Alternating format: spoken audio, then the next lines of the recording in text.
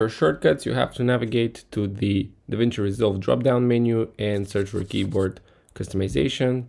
When you click on it, you will have this window over here. Here in the upper right corner, you have this drop-down menu, and first you have all the pre-installed presets like DaVinci Resolve, Adobe, Final Cut, and so on. So if you're coming from a different program, you can just select your preferred keyboard layout. Now under this line over here, those are your personal presets that you have saved. For example, I'm using this one. In these three dotted lines, here you can save a new preset. So once you've made your changes, you just click on Save New Preset. You can name it over here and then click OK. Then you can also import new presets. You can also export presets, or you can delete presets. Now here in the delete presets, you can only delete custom made presets. You cannot delete the built-in presets, so don't worry about that.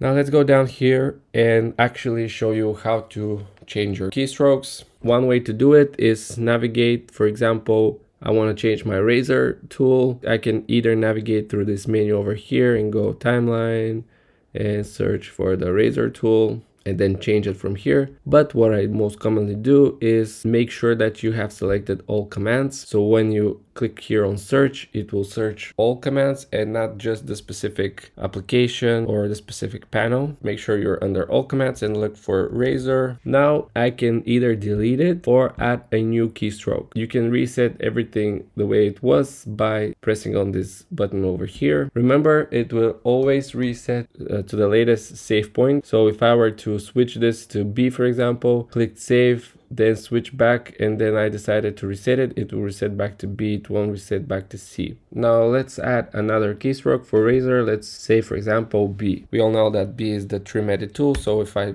press it, it will say, oh no, B is already used, do you want to assign this keystroke anyways? And I would say assign. Now I would have this exclamation mark. What I would do is search for the blade tool and then delete it from here. And now if I go back to the razor, I wouldn't have this exclamation mark anymore. And once you've made your changes, you just click on save and it will save all changes. You can also type on all of your buttons on the keyboard here and it will show you everything you can do with this button. For example, what is shift plus something else does? Well, it does this.